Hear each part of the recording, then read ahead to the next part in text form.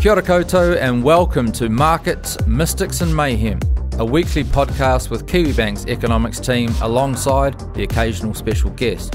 We'll delve into the data, decipher policy decisions, monitor the markets and analyse the issues impacting the Kiwi economy. Let's get into it. Well, hey guys, this is really exciting. It's our first episode of Markets, Mystics and Mayhem. Today's episode is going to be all about central banks and what they're doing offshore, with a focus on the Fed and what that means for New Zealand. We'll discuss the RBNZ's recent decision and the likely path ahead. We know rate cuts are coming thick and fast. And we're also going to hear from Jarrod, our chief economist, and his travels around the country. You've been gone for quite a while, so I hope you've got some good stories for us. But overall, what we're hearing is that the discussion among our clients is much more upbeat and constructive. It's definitely a story of optimism. But first off, let's start with the Fed and what's been happening in the US over the weekend. Yeah, well, the US actually has been incredibly fascinating. The US economy has been incredibly fascinating to watch over the last 4 years because they've been able to get inflation down from something north of 9% down to a low 3% without recording a recession, without a significant deterioration in their labour market. There are some growing risks, though. So unemployment is starting to climb, and we saw that in the payrolls data over the weekend. So in August, there are far fewer jobs created over the month, and unemployment is continuing to track higher. So there are some risks there, but it does, this whole soft landing narrative that we're hearing a lot in markets, it looks like the US might actually be able to achieve that. Yeah, I mean, the markets have been interesting, to put it politely, over the last 6 or so months, and looking at the US economy, I think outperforming many. It has been a so-called soft landing with risks of something harder. But it's not just the Fed, we agonise over the Fed, but I think it's, other central banks are moving and moving quickly. Yeah, the Bank of Canada moved last week as well, as they delivered their third rate cut in a row. The ECB meets this week. They look like they'll resume cutting rates as well. So we are seeing the sort of, as I say, herd of central banks moving in one direction. We're back to that sort of synchronized global monetary policy again. We saw it on the way up, and we're kind of seeing that pivot back down again. Yeah, I mean, and we came out of COVID, we overstimulated. That caused quite a spike in demand at a time when supply couldn't keep up. So we got this massive surge in inflation, and central banks were forced to react. They were forced to tighten. They tightened quite aggressively. And I think now that war on inflation has been won. I think we can say past tense, inflation has been beaten back down towards 2%, and that herd of central banks is now turning south. And we're getting some cuts. Yeah. It's taken a while, though, and it's taken quite a lot of pain. I mean, you have to look at the Kiwi economy and see just the amount of dips and recessions that we've been in. It's taken a while for the Reserve Bank to sort of catch on, but we're finally sort of at the rate cutting cycle. But going back to the Fed and the US, they haven't really recorded a recession yet. But all talks are that they actually are going to go in September, which is just sort of next week. What's going to happen there, though? They haven't had the same kind of weakness that we have here. We've only seen the Reserve Bank cut by 25 basis points. And doesn't seem like everyone's convinced that maybe the Fed's going to go 25, 50 basis points. What are we thinking? I think everyone's just a bit confused whether they go 25 basis points as their first cut to kick off the cutting cycle, or they go 50. Leading into the payrolls print, it was sort of anticipated to be at this really sort of make it or break it number. If it came out really soft, then that would just make 50 basis points. The case for it very strong. But it was a very mixed read, that jobs report. So again, I think we're still in a state of confusion. Markets still don't know exactly what they want to do, what they're picking, whether it's a 25 or 50. I think going 25 is probably their safest bet because they don't have a recession just yet, but they can kind of still stave off that growing risk in employment. But 25 seems like a good case to go by. Yeah, I mean, I agree with you. From my point of view, I think maybe the US have had all this talk of like a soft landing and they're going to get it. So now anytime they're sort of seeing a bit of weaker data, they might be sort of panicking and thinking, okay, we got to go now. Maybe from our point of view, because we're here in New Zealand and we've just had like wave and wave and wave of like kind of depressing data, it's not quite the same. So in my point of view, I think a 25 basis point cut is probably what's likely and what they should do. Yeah, I mean, we had similar discussions here leading into the Reserve Banks of New Zealand's cut, a few weeks ago. But for me, it doesn't matter. I couldn't care less whether they deliver 25 or 50 for their first move. I mean, the markets, they love that. They love trading it. They love taking punts on meeting by meeting. But for businesses, households, who cares if they do 25 or 50? It's about, cutting and how far do they go. From my point of view, it's the magnitude that matters most. And you're going to see a Fed cutting, I think all the way down to 3% and below. We've got a Reserve Bank of New Zealand doing the same thing. We were at 5.5% 3 weeks ago. Now we're at 5.25%. Our forecast is that we go all the way to 2.5%. And that's the story that, we've been telling clients and businesses. It's that magnitude. There's a lot of rate cuts coming, and there's a lot of relief for businesses and households coming. And do you think they're starting to realise that? I mean, you've been around up and down all over the North and South Island recently. Like, are they sort of catching on now? They are. I've been, travelling, like you say, for the last 3 weeks. I've been in 6 or 7 cities and done, over a dozen presentations, and the feedback has shifted a lot. So if I'd given a presentation, 5 weeks ago, clients would come up afterwards and say, thanks for that.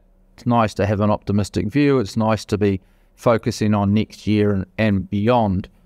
But, and here's my problems. I've got cost pressure. I don't know what's happening with my customer base. I've got all these problems.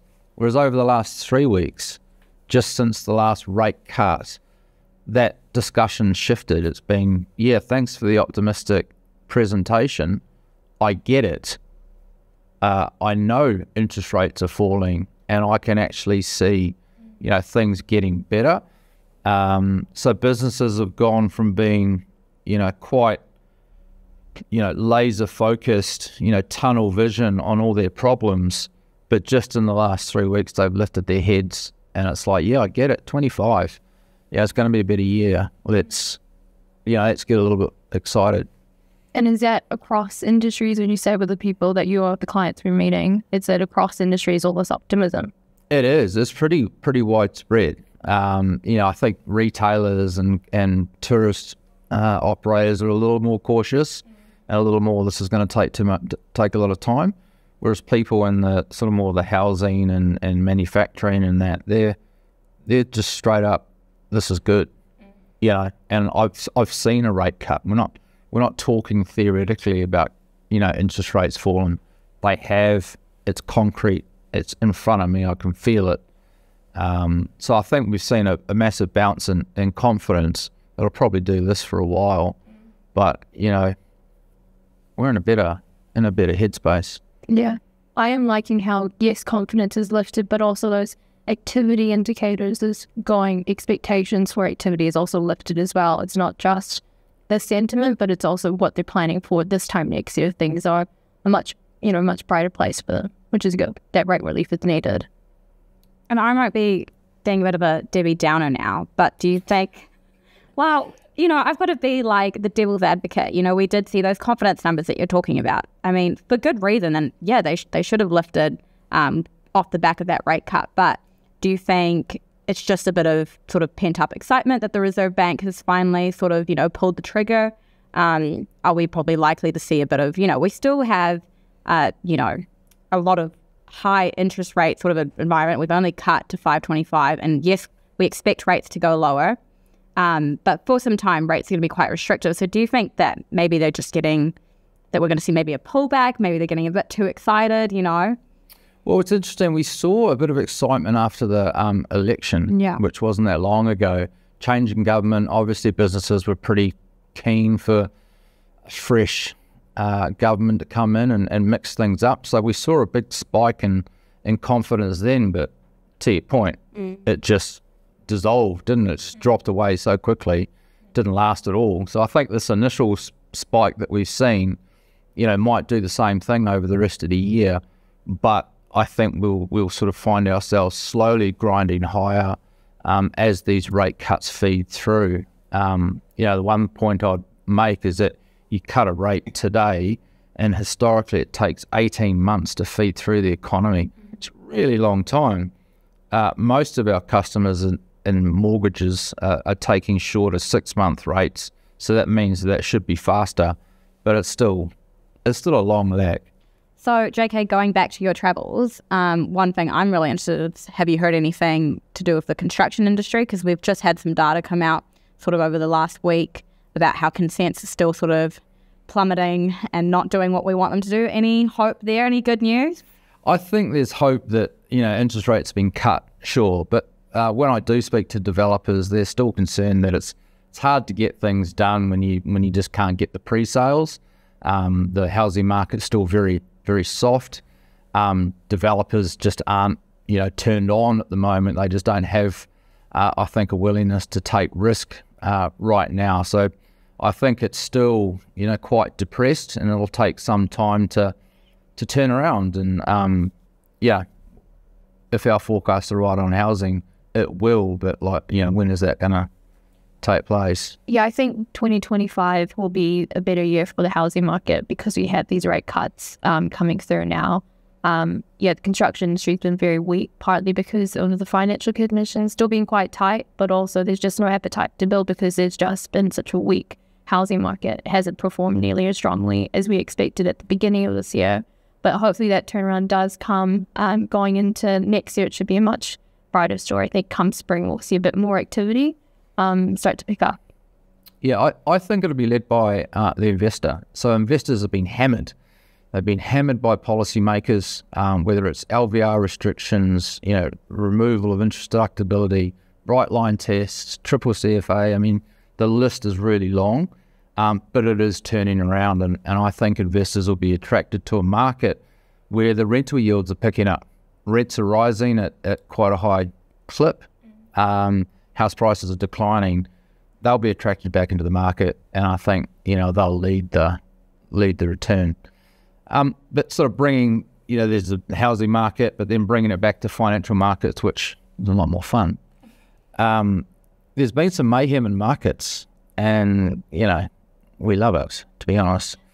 But rates have just rallied hard in the last month or so. So the 2-year swap rate, which we use to price our mortgages, has dropped from 520 to 377. Well, that's a massive move in interest rates. I mean, we even had hedge funds coming in here, taking large bets, punting. We saw a lot of action in a very short space of time, and those rates markets have repriced lower. And more importantly, for many importers and exporters, what has happened to the Kiwi? Yeah, so the Kiwi in sort of recent weeks has had quite a bit of a surge upwards. Just as we talked about at the beginning, with the Fed sort of nearing their rate cutting cycle, there's been quite a bit of US dollar weakness. So we've seen the Kiwi sort of sitting somewhere in the 62s. I think it's a little bit lower now, but it's hard to think that once upon a time, we saw the Kiwi sort of hitting at around 55 cents. Now our forecast is to hit 57 year end, but I think even that we're starting to, maybe have to reevaluate. But you got that wrong. Don't know, maybe the financial markets team. Blame it on them. But yeah, I mean, it's good and bad news, I guess. For the importers, it's great news. They get their products a lot cheaper. It sort of puts some more downside risk to our imported inflation. But then, I guess, yeah, I think it's still sort of a story in the making. Yeah, I mean, the currency in a small open economy like ours is so important. And it's lifted. Great, that puts downward pressure on inflation. That helps our importers. But we want it to head south, and we think it should by the end of the year to help out. Agri space needs it, right? Yeah, agri needs it big time. Yeah, particularly if commodity prices soften. We want that currency offset. But I guess it's an interesting time, as it always is in economics and financial markets. We're seeing some diverging economies, but central banks are all moving together, and we're starting to see that play out in the rate space and currency as well. So there's lots to watch and to keep an eye on, but the main message really, at least here domestically, is that things are getting better. The outlook for next year is getting better as this rate relief continues to come through. So that's it from us this week. And we'll be back next week with more economic insights and analysis. You've been tuned into This is Kiwi Economics, Markets, Mystics and Mayhem. We'll be back next week for more analysis and insights.